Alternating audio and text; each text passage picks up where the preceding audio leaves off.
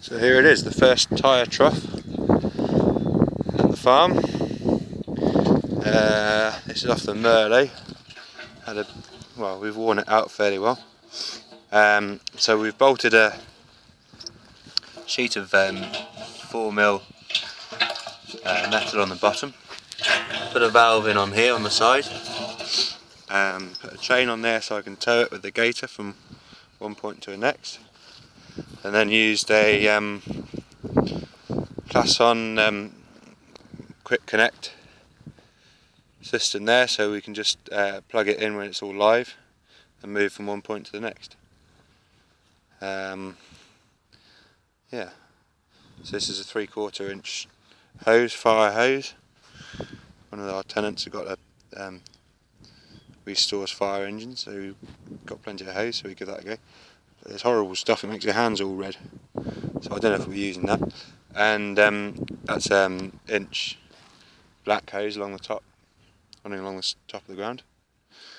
That's it, we're just letting the air come out of the system to turn it all on. And then hey presto, not sure about whether the lambs will be able to get in there or not, so we cut a hole out. Time will tell. First bit of rain we had last night for quite a while, so that's good.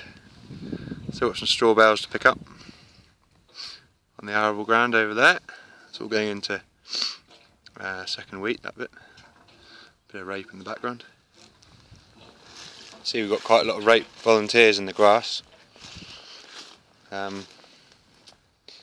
Yeah, not the proudest bit of grass establishment this lot, so we've got some fat hen and stuff coming as well. But yeah, we had to re-drill a bit on the top of the hill there. But it's the only bit we've done. I think we did about 5 hectares out of 360 hectares we've re-drilled this autumn, so I'm not too worried about it. Quite pleased. Here we go. I think the water's starting to come now. So, oh yeah, I suppose the other thing, we've got to put the drain on there as well, so we can just empty the water out when it's time to move, and hopefully that will keep the water nice and fresh. The old sheep, 400 in this mob. So yeah, and the lambs. Start weaning them soon. Bye.